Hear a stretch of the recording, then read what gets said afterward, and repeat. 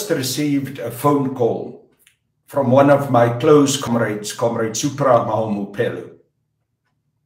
informing me that on social media, there's a letter from the National Disciplinary Committee of the African National Congress making the rounds, saying that I've been expelled by the National Disciplinary Committee from the African National Congress.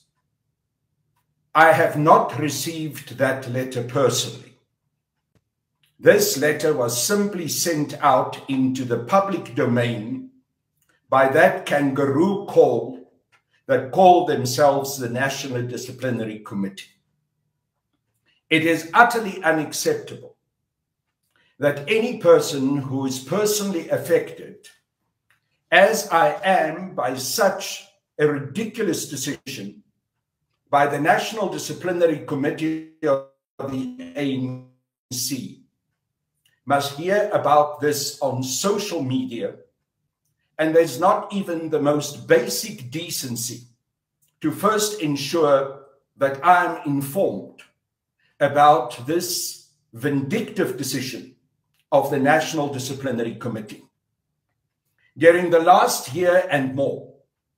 I've been subjected to persecution by the National Disciplinary Committee of the African National Congress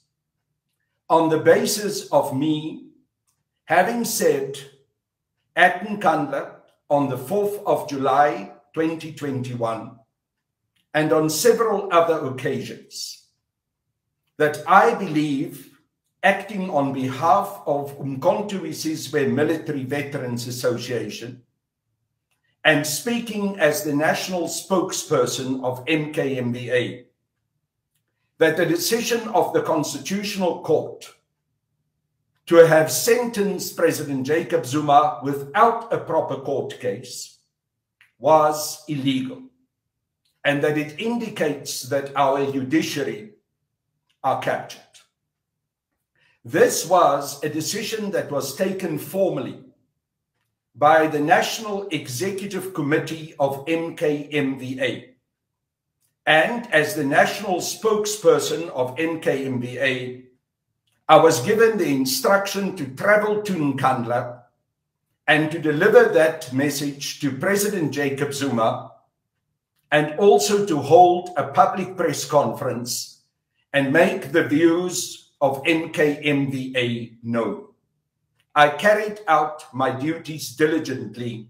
and did exactly that. In the meantime, I noted